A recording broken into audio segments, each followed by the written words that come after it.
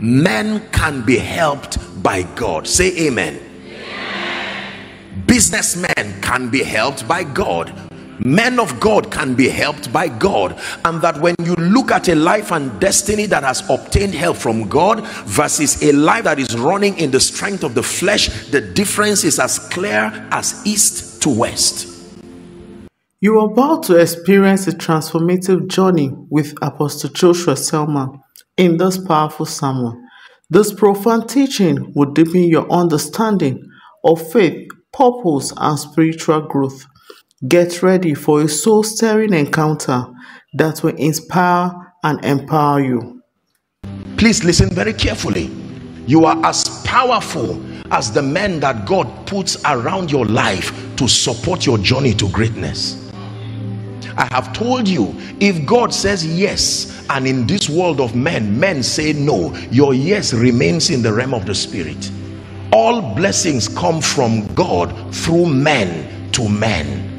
All destructions come from Satan through men to men. In any case, men are the prophetic midwives that can help people to actualize destiny or otherwise. Are you understanding me? The Bible talks about a very strange man in the Bible called Mephibosheth. Have you heard of that man? The man did not commit any crime. His only mistake, no, not a mistake, his predicament was because of the carelessness of a midwife. That was it. And he became crippled for the rest of his life. The woman sent to help the safe delivery, for whatever reason she made a mistake. The Bible notes her mistake. The mistake of a midwife crippled a man with the potential for a great destiny for life. The mistake of a midwife. Someone say amen. It's important for you to know how God answers your prayer. The moment you pray and ask God, start looking around. Men are like trays in the spirit. They come with a buffet of possibilities. You need to have that discernment. Men are so powerful. The psalmist was contemplating this and he said, what is man? I would quote it this way: what is in man? Lord, what did you hide in man that even man is not aware of? Men are a compendium of possibilities. When you see them come, God hides his anointing in men. He hides his wisdom in men. Did your Bible not say there is this treasure, but that it is hidden in earthen vessels? Do not forget this teaching, that when God wants to help a man to rise to the place of destiny, number one, he grants you access to his mercy. Number two, gift of men. Are you ready for number three? The third way that God helps men is by the ministry of the Holy Spirit. He is called the helper. And I just want to talk for a few minutes here and then we'll wrap up.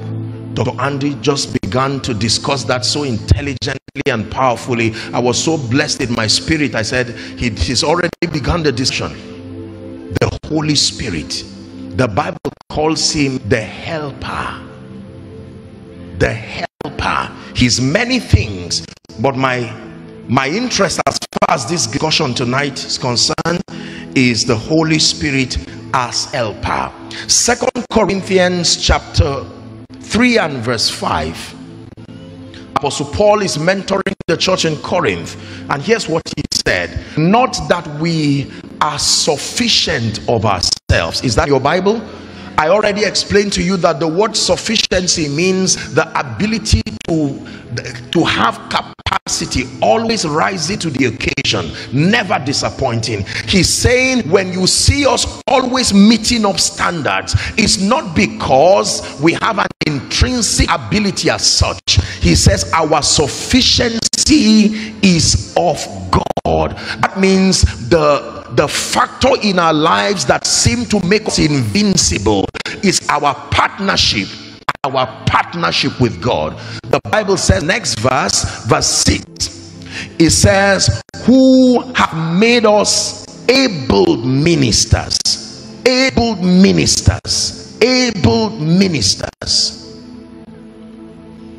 Hallelujah.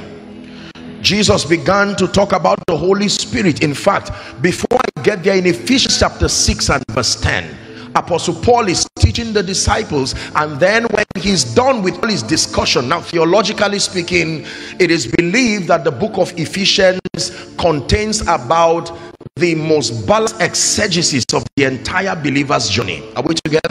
Because Paul intelligently enters the believers in Ephesus from verse 1 and 2. He reveals to them their position on account of the finished work of Christ.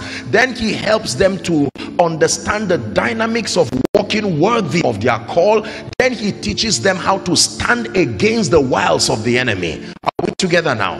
Now when we get to verse 6, he says, finally, in conclusion, having taught you all the other matters of the kingdom, he said, my brethren, be strong in the Lord.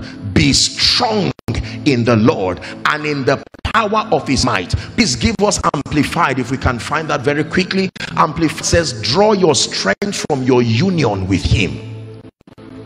Finally, brethren, it says in conclusion, be strong in the Lord. Be empowered through your union with him. Draw your strength from him, that strength which his boundless might provides. Be strong in the Lord and in the power of his might. Be strong in the Lord. Hallelujah. Praise the name of the Lord. So Romans chapter 8 and verse 26. Let me take it from where Pastor led us while he was teaching here. He said, likewise, that means similarly, as in the pretext before this, in that same vein, the Spirit helpeth. Do you see the word there? The Spirit helpeth our infirmity. The word infirmity there is not the word sickness. It's not related to sickness in this context at all. The word infirmity there is bodily limitation, the limitation that come to us by reason of wearing a mortal body. He's saying unassisted by, there are limitations. For instance, we know in part and we prophesy in part. It's a limitation. Hallelujah. But the Bible says the Spirit helpeth our infirmity, that the Holy Spirit can provide a leverage, an advantage to the believer, and the Bible calls it help.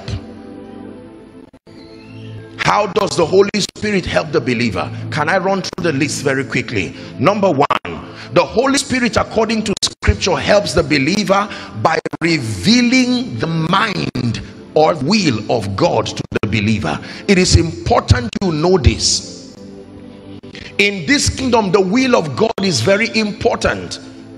You only succeed to the degree to which your life gravitates towards the will of God. In fact, the assignment, the jurisdiction of the power of God, the administration of the power of God is to bring all things into the will of God. Did you know that?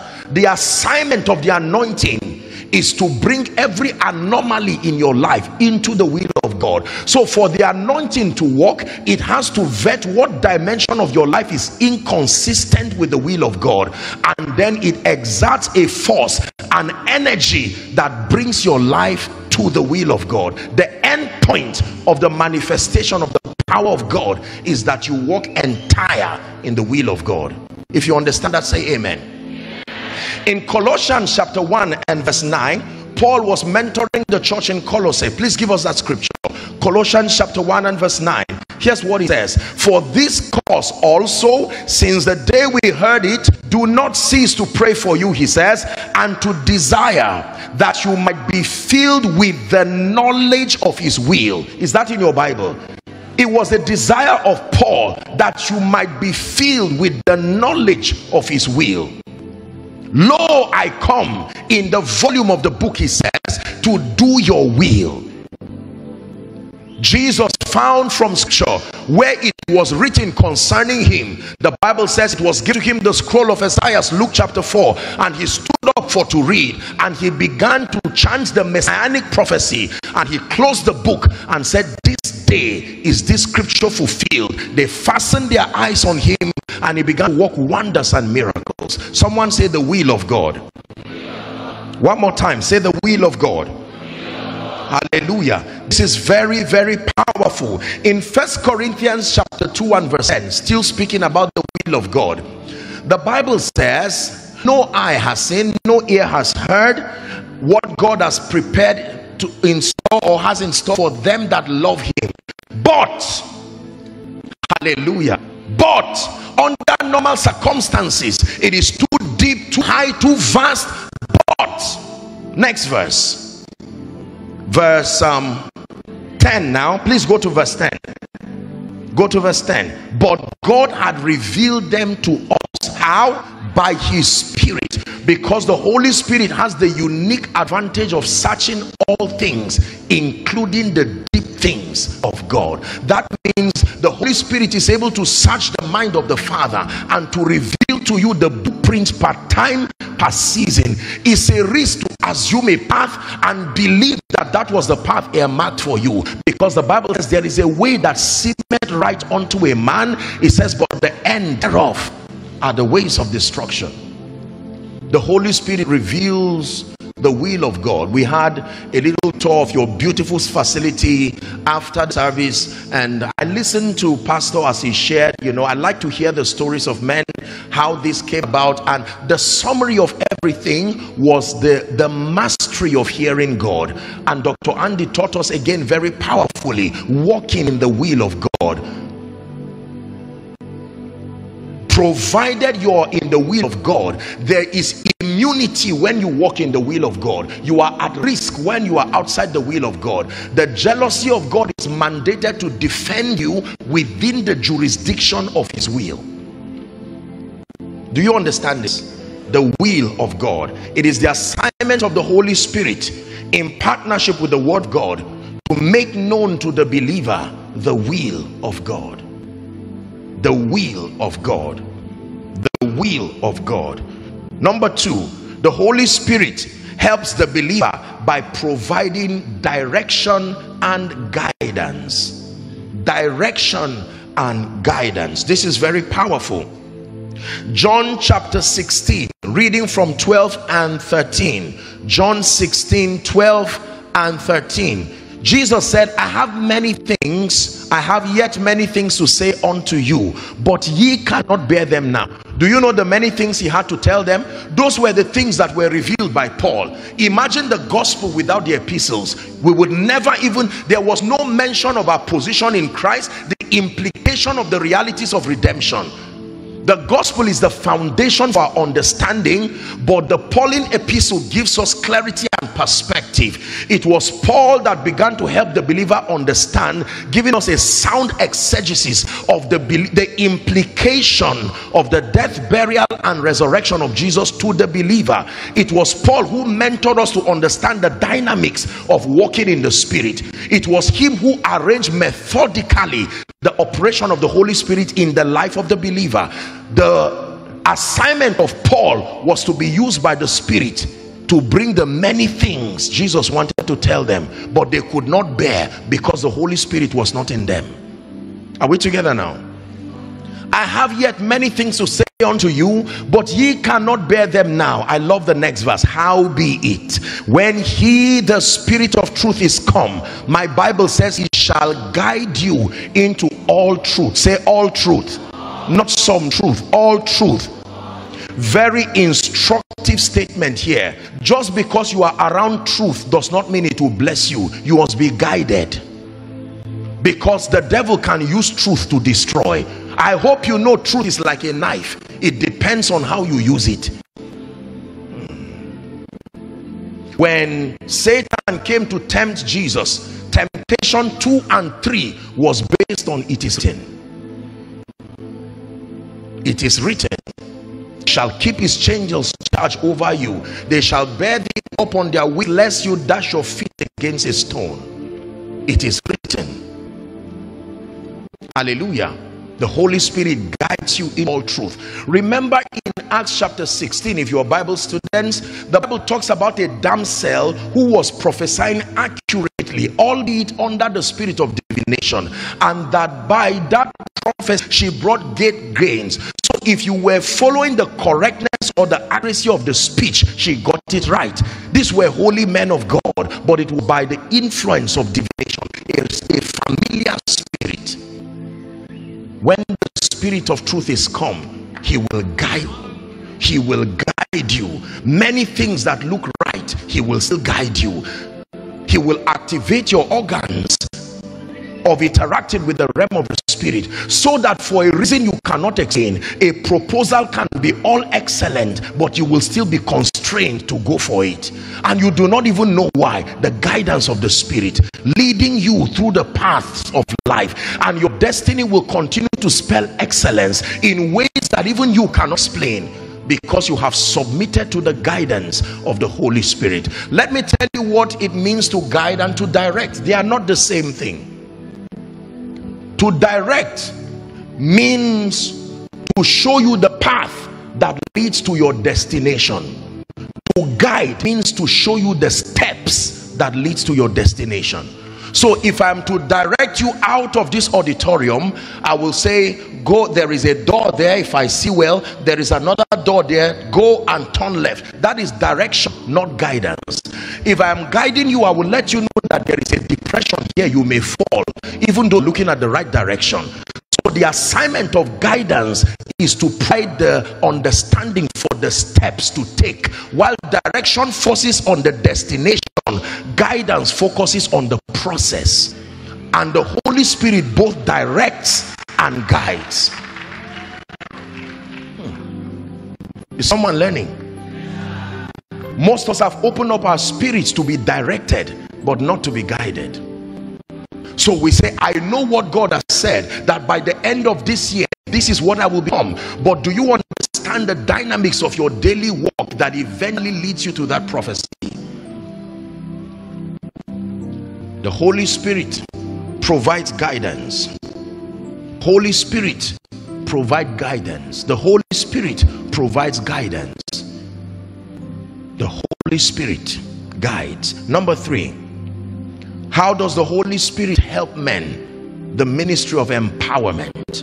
It is exclusively within the office of the Spirit to empower the believer. Now, there are 2 dimensions of grace that the Bible teaches. The first is called saving grace, the grace of God that bringeth men to salvation. Are we together? Has appeared unto all men. That dimension, grace, appears to all men, and you do not grow in that dimension of grace, because the assignment is to sponsor administering the life of God to you. And once that happens, it's exhausted its validity in your life. The second level of grace is called enabling grace. Philippians 4:13, I can do all things. That is a very, very arrogant statement. How does a man stand to say, I can do all things? Do you know how many things there are to be done in your lifetime? And yet he says, I can do all things. But he says, through Christ that strengthens me. Through Christ that strengthens me. There is an enabling grace. Thrice Paul besought the Lord over the thorn in his flesh, and God's reply to him was, my grace is sufficient. Are we together? So you do the doing, but the empowerment comes from the Spirit. Extraordinary manifestations by the power of the Holy Spirit. How does a man use the jawbone of a donkey and would single-handedly slay 3,000 Philistines? He did the fighting, but the empowerment was of the Spirit. Is someone learning now? So the Holy Spirit empowers us. He brings us into maturity. He helps us by the Spirit to walk in power, supernatural power. Power is so important that the Bible is not silent as to the fact that believers need to be empowered. Jesus for 3.5 years had mentored the disciples and transferred sufficient knowledge, but he still told them, tarry until ye be endued with power from on high. When Jesus resurrected, he called the disciples to continue the final phase of his lectures before his ascension to heaven. Hallelujah. And when he began to teach them in Acts 1, because you see, their idea was that Jesus was going to come and restore the nation of Israel, as we know that happened in the 1940s. Historically, they thought that that would happen within that time. That was why they were negotiating political positions for themselves. They left fishing not because they wanted to go to heaven or they wanted to be apostles. They were hoping that by walking with Jesus, they would earn a very comfortable position when he's finally done with Caesar and all of these people. Now Jesus told them he was going. That was why they were angry. Going to where? To leave us. You cause trouble. We're enemies. We don't have families again. You are not. It was not compassion. They were not missing. They were angry. We left everything to do, and now you cause chaos all around Rome, and you said you're going. Peter said, you're not going anywhere. You're not going. That was why when they came to catch Jesus and he gave himself, they were disappointed. They expected to shake them off, walk through them, and he gave himself. Peter ran away. When Jesus died, he was disappointed, managing his disappointment. In John 21, he said, I go a fishing, and the disciples said, we go with you. It's in your Bible. I go a fishing. Let me go back and do what I was doing for 3 years before this man deceived me. I hope you know Peter had a wife. He had responsibilities. So Jesus comes to them in John 21, and Peter in his frustration, listen, there are times where everything is right, but minus God you will still fail. Look at Peter at sea. Remember, he returned back in anger to fish. The boat was there, the skill was there, the net was there, the sea was there, even the fish was there, but he could not catch it. There are times that every parameter is right. Your skill is there, the boat is there, the net is there, the experience, the fish he was looking for was there, but he could not catch it. Here comes Jesus. Little children, have you any catch? And he looked, not knowing it was Jesus. He said, cast your net to the right side. This is Jesus now. And the Bible says when he casted the net, they could not leave the net because it was about to break. And Peter was washing himself. He realized it was Jesus, and he said, depart from me, for I am a sinner. And Jesus said, no, that's not the issue. Come, Simon Bar-Jonah, lovest thou me more than this? He said, feed my lamb. And then the discussion continued. Peter was so broken by that encounter. The same Peter, when the Holy Ghost came in Acts chapter 2, they thought that these men were drunk. Now there was no time to run away. He said, calm down, let me preach. This is that prophet Joel said. And from Joel to David, he began. The same man who was running away confused, but when power came upon him by the ministry of the Holy Spirit. Are we together now?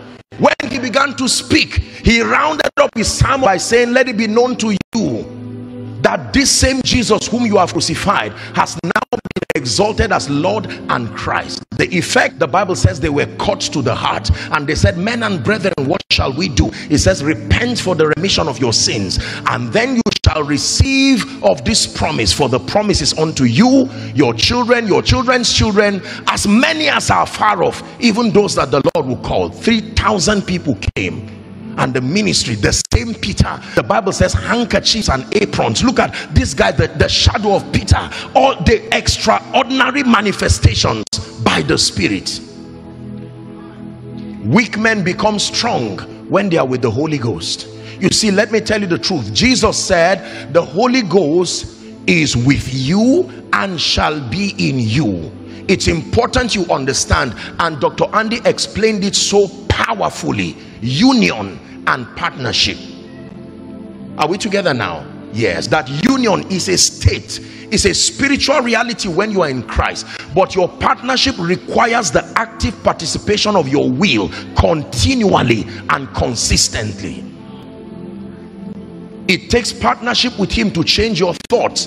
And like Pastor taught us, there are 3 indices according to scripture that describe the maturity of the believer. You find that in 1 Corinthians 13 and verse 11. When I was a child, he said, I spoke like a child, I understood like a child, I thought like a child. It says, but now that I am a man, I lay aside these childish things. Childish speaking, childish thinking, childish understanding. Hallelujah. Praise the name of the Lord. Then he begins to guide you. Then he empowers you. Ladies and gentlemen, let me tell you sincerely, when the Holy Spirit comes, in and upon a believer, even in his power, your life becomes a sign and a wonder. As we conclude this enlightening sermon by Apostle Joshua Selman, let the depth of knowledge shared today be a catalyst of your ongoing educational journey.